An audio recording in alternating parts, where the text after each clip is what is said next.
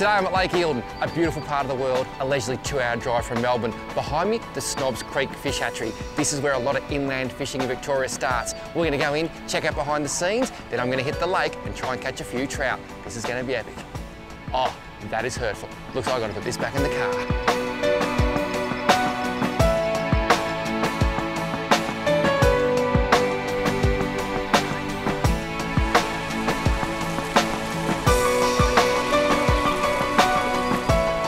This is Steve Vidler. He's the program manager here at Snobs Creek Fish Hatchery. Steve, you got a pretty cool job, haven't you? Probably close to the best job in the world. Well, maybe just behind yours, yeah. Oh, I reckon playing with fish all day is pretty cool. It's pretty good. So, what do you actually do here? Well, we breed fish for stocking all of Victorian waterways for recreational fishing. So we do both salmonid and native fish. So it's a really exclusive site that we do the cold water and the warm water fish in the one site. Sensational. It's a pretty active looking place back there, lots of fish. Let's go and check it out. Will I get to see the whole process today? The whole thing from start to finish, and you can actually do a bit of it. Oof! Like the sound of this. And I reckon I'm going fishing too. Could the day get any better?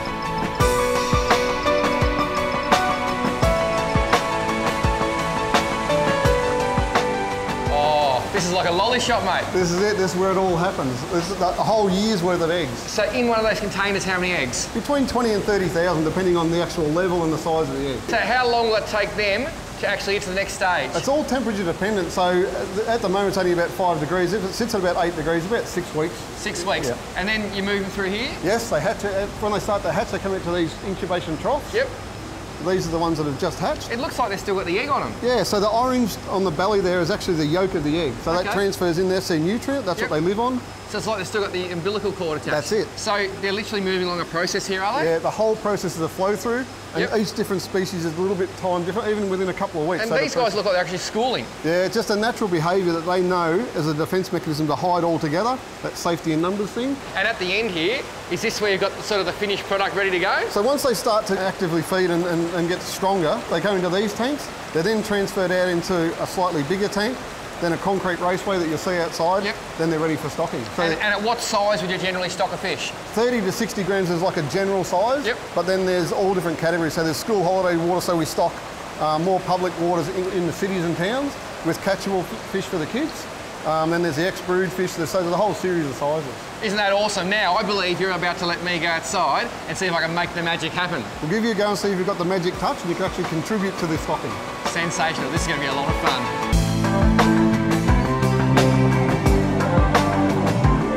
So Steve, I feel like I'm about to do a cooking show. What's going on here? Well, you're about to contribute to the stocking of the waters in Victoria of some beautiful rainbow trout. Beautiful. These are our female fish ready to go. Yep. Neil, the expert here, show you how to hold it. Yes, show me how one's done. No way. And they're trout eggs. Beautiful trout eggs. And that fish is alive? Because it doesn't look too healthy to me. So it's slightly anaesthetised, so the fish makes it easier on the boys and easier on the fish. Look after the fish. They'll go into future brood fish for people to catch. And that fish will just swim away? Yeah. That is simple as that. One of the most epic things I've ever seen. So now you can try it. I'll give it a crack. So, I grab said fish with this hand. Like this? That way, yep. Yep. Tilt the fish up so the head's up. Like that? Up like that. Oh, like that, yep. And just, oh, you already started. And just, that is, that is epic. How many eggs are shooting out of this thing on average? Thousands, a couple of thousand there. How epic's this? And these are going to turn into little trout. How many trout do you put into Victorian streams, lakes, etc. throughout the year? This year we've just done about 800,000. 800,000 trout, and this is where it all starts. I've done a lot of things. Never done this, that's very cool, mate. Okay, so she goes back. Put her back in there before she wakes up. Look at that. Excellent. And anaesthetized trout. That is gold. Good work. So the girls have done their bit, all the contribution there. So now we get the males. The males squeeze the sperm into there. Yep. And then still not active until we actually add water and activate it. So this is a male because he's got a hooked jaw. Beautiful hooky little jaw. Yep. So wipe the water off. So they're not activated too early. Yep. And the same position. Just give it a squeeze before it goes to the bucket. Okay, just a little squeeze. Oh. Yep. Yeah. Yeah, I moved the bucket. Okay. So now I've got the good stuff? Okay, when it's all white and milky, keep going. Look at that. No way! Looks like strawberries and cream down there. I want to go to the milk bar. That is, and he's done. Oh, that's no, it. still a bit. So once the water's in there, that's activated and they're alive. So they're alive, ready to go? Not quite yet. As soon as the water hits it, bang, they go. 30 seconds, finished. That is amazing. Now, I've got a fish here. Steve, but I'm a bit scared because you're holding a spoon. Well, this is part of the initiation because it's the first time you've actually stripped the fish, so you actually get to have a little taste of fresh caviar. Oops, I got the wrong side of the fish. Here we go. Can't get any fresher than that. Okay. I'll look after you put the fish back. I'll put the fish have back. a little taste of that. Now, I'm a little bit scared, but look how good that looks. Eildon breakfast. Eildon brekkie. Now the big question, do I just swallow or chew? It's completely up to you. Here goes.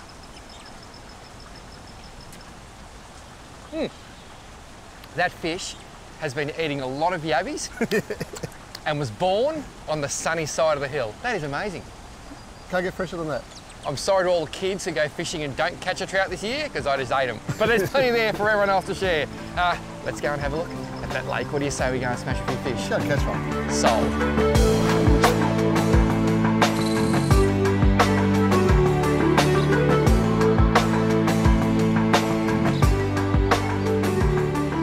This is just such a beautiful place. I mean, look at this, Lake Eildon, over 550 kilometres of shoreline. At the moment, it's around 65% of water capacity. At 90%, my goodness me, there's so much water, even 65 is still so full. And the fish, rainbow trout, brown trout, and of course, Murray cod. In fact, Fisheries have caught over 1 million Murray cod in this lake since 2011. Some of them are over a metre long, but today, it's the brown trout we're chasing.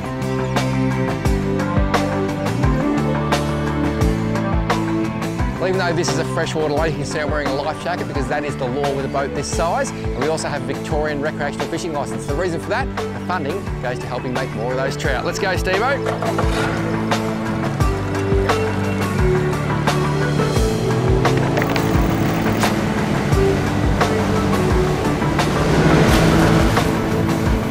Just before I got on the boat, I remember saying, oh, it's actually quite warm today.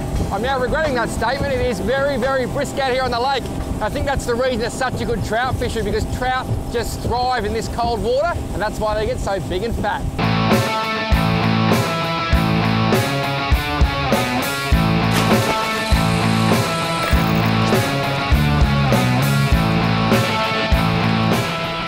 Steve, one of the things I used to think with freshwater fishing is that the motor would actually scare the fish. Now, that yammy's very quiet. Is there any fear it could scare the trout?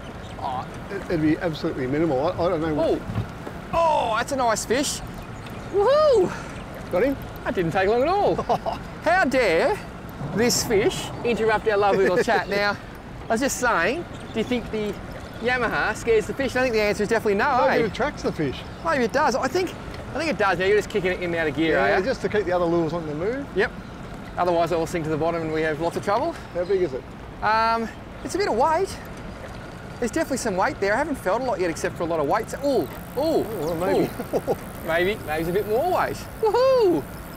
Go, you good thing. I wonder. Oh, yeah, there's a fish on. There you go, mate. That's yours. I wonder if this one's got me on the timber, eh? We might have to wind these in. How crazy? That's a nice fish, is it? Take a little one. Oh, a little puff. I think mine's a bit bigger. I got an LB tangle here. Got a bit on. We've got a bit on, just a little bit happening. This is a good fish. This is pass me that net just in case. Yeah, mate, this is what happens when you troll with 58 lines and look like an octopus.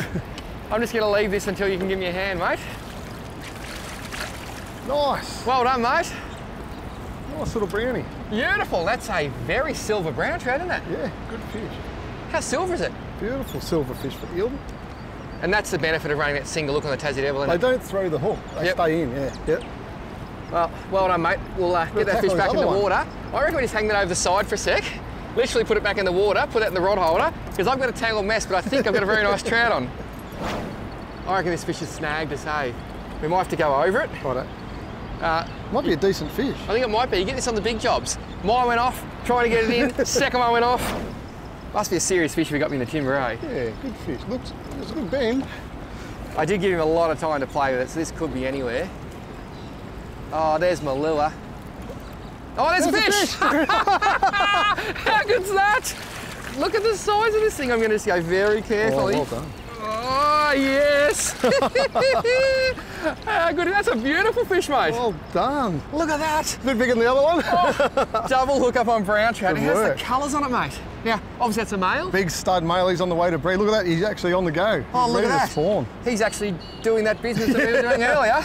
Must just be the way I hold him, mate. Great fish. That is just unbelievable. How's that? Double hit. We've literally gone about 500 metres from the boat ramp. Lake Eildon. This is what happens when you spend money on fishing licences, and fisheries do wonderful things. Competition's on now. I've got to get a bigger one. Yeah, baby. Come on. That is gold.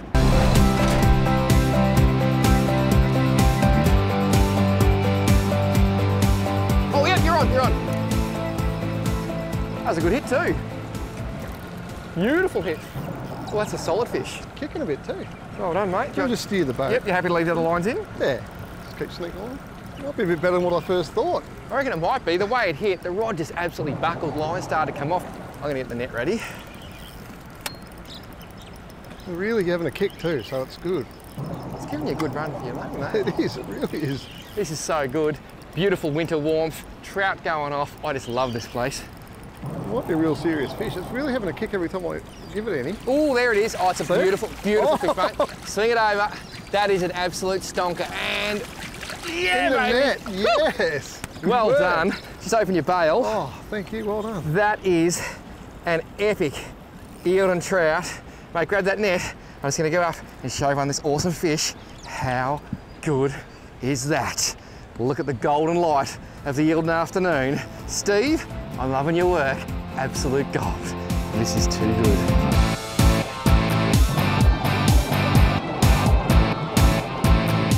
The great thing about this trout trolling, you don't need to spend $1 million to get some really good gear. So I'm using a Katana Estuary 6'6" two-piece spin. It's rated 3 to 5 kilo, nice light tip so you can see the lure working. Two-piece, absolute bonus too if you like to travel. The reel, Shimano Sienna 2500 FE. Awesome reel. I paid about $50 for this thing, just sensational. And Maximus 6-pound chameleon. I like chameleon because it's dark, it hides in the water, and I love fishing mono when I'm trolling for trout. I've just got another rod and I'm actually casting forward of the boat towards the structure. But while I'm doing that, I'm watching my rod tips and you'll see they're bouncing up and down quite rhythmically. If that rhythm stops and it does anything different, you need to wind in, check your lure, it's probably got a bit of weed on it. You just want that thump, thump, thump, thump, thump, nice and constant. As soon as it's not constant, one of two things. It could actually be a fish on it getting dragged along. As I said, secondly, it could have a bit of debris. And if you're trolling along with debris, you ain't gonna catch any fish.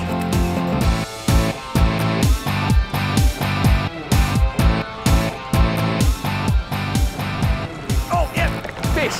Oh, that's a nice fish, mate, yep. Well done. That is literally just chucking towards the timber. On the plastic. On the placky. So you just keep going forward. Yep, you just got to try everything, don't you? Oh, how's the weight? Oh, mate, maybe just back it off for a sec. Just big one. It's a big fish. Spawn. This is epic. How is the bend in that rod? Oh, that's a big fish. Look at the size of that. Look at the mouth open. Mate, that is a big fish you're going to put under here.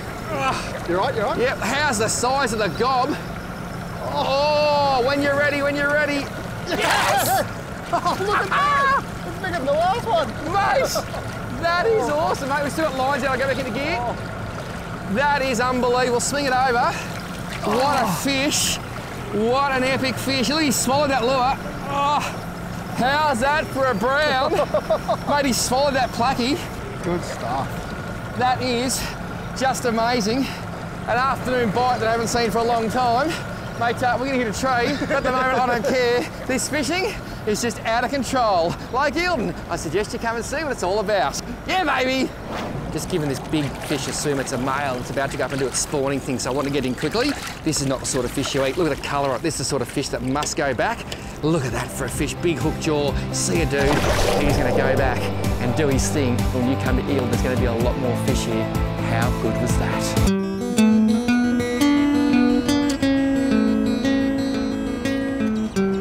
Yep, on there now. Good work, mate. Good one? Yep. Just not as big as that last one. It's a fish. Happy days. Well, as you can see, a few shadows in the water now. We've literally... Going all right? Oh, it is. Nice. Well done, mate. We've literally only been fishing for about 4 or 5 hours because we had that awesome morning at Snobs Creek. And it's been such a cool day. Mate, the fish have just been coming like every 20 minutes. Not bad, is it? Pretty good, yeah. It's not the perfect day. It is a bit bright, but you never know, is it? Oh, I reckon it's the perfect day. It's going to get very, very cold and that big ball of fire drops behind those hills. And we're pretty caught up. Here it comes, here it comes, yep. Oh, nice fish, mate. Now, that's what you'd probably call a typical... That's it, Eildon trout. Do you need the net? Or you want to swing Might as well. Yeah, better just in case. Just in case we drop it. Just in case. And thank you very much. Just open your bail up. Now, you'd say that is what you call a typical trout for Eildon? Yeah, that's a good eating fish. I mean, if you're going to keep a fish for a feed, that's a good fish to keep.